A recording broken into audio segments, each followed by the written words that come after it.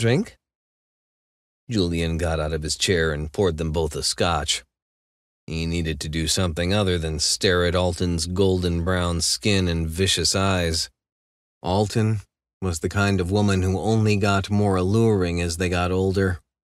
She didn't have the flashy beauty like Cressida's unlined youthful radiance.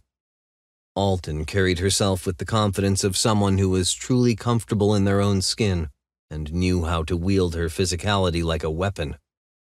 It was like comparing bubblegum vodka to a rich, smoky scotch. Julian loved scotch. The rarer and more aged, the better.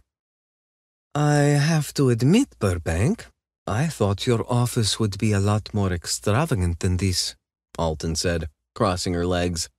Her dark eyes took in the bookshelves, the safe, and the few expensive paintings he had on the dark gray walls. Julian passed her a crystal glass of scotch. "I'm not stupid enough to keep the good stuff in such an obvious place." He could smell her perfume, pepper and blue lotus, and the cloves from her spicy little cigars. It was sharp and sensual and utterly unique. Julian sat back behind his desk, kneading the barrier between them. She sipped the amber liquid. "What can I do for you, Baruk?" Julian asked. Altun's gaze sharpened. "Do you still have it?" "You'll have to be a little more specific, love."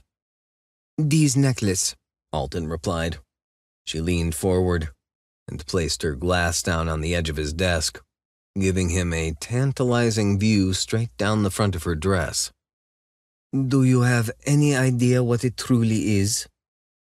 Julian knew, but he still shrugged. "Enlighten me." "It could be John Dee's fourth seeing stone. He claimed the stone was left for him by the angels and was one of his most prized possessions. Show it to me, and I'll tell you if it's authentic," she replied. I bought it because I thought it was pretty." Altun's smile widened. "No, you didn't. Stop playing coy and show me." Julian reached into his pocket, pulled out the red box, and placed it on the desk in front of her. Altun opened it and stared at the necklace. After a long moment, she tentatively placed a finger on the stone. Her face shifted, her eyes glassing over.